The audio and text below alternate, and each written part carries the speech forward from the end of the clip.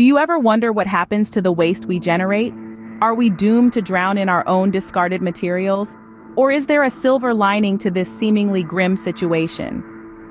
Today we embark on an exploration of a fascinating concept, the transformation of waste into wealth.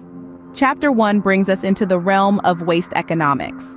Traditionally, waste disposal has been seen as a necessary but costly burden.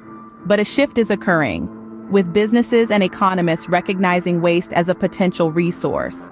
Our exploration will take us through a myriad of sectors, from manufacturing and agriculture to technology.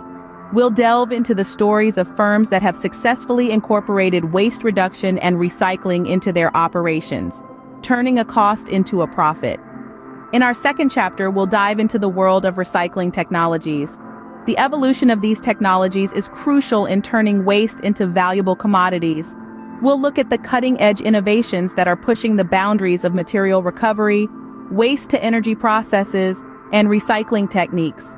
From chemical recycling and upcycling to the use of artificial intelligence, we'll see how these advancements are creating new revenue streams and job opportunities within the waste management sector.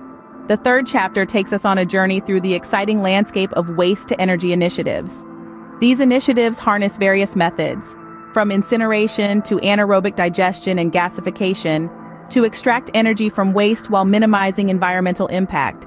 We'll explore successful initiatives from around the world, unpacking the benefits and challenges of each technology and how they contribute to reducing greenhouse gas emissions, generating electricity, and providing alternative fuel sources.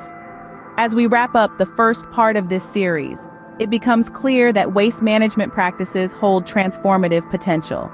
We've seen how businesses, technology, and innovative strategies are reshaping our understanding of waste, viewing it not as a burden, but as a valuable resource. In the forthcoming parts of this series, we'll delve deeper into specific industries, emerging trends, and policy interventions that further promote the conversion of waste into wealth. Together, we can foster a greater understanding of these concepts, paving the way for a more sustainable and prosperous future. So stay tuned and keep exploring with us on this journey from waste to wealth.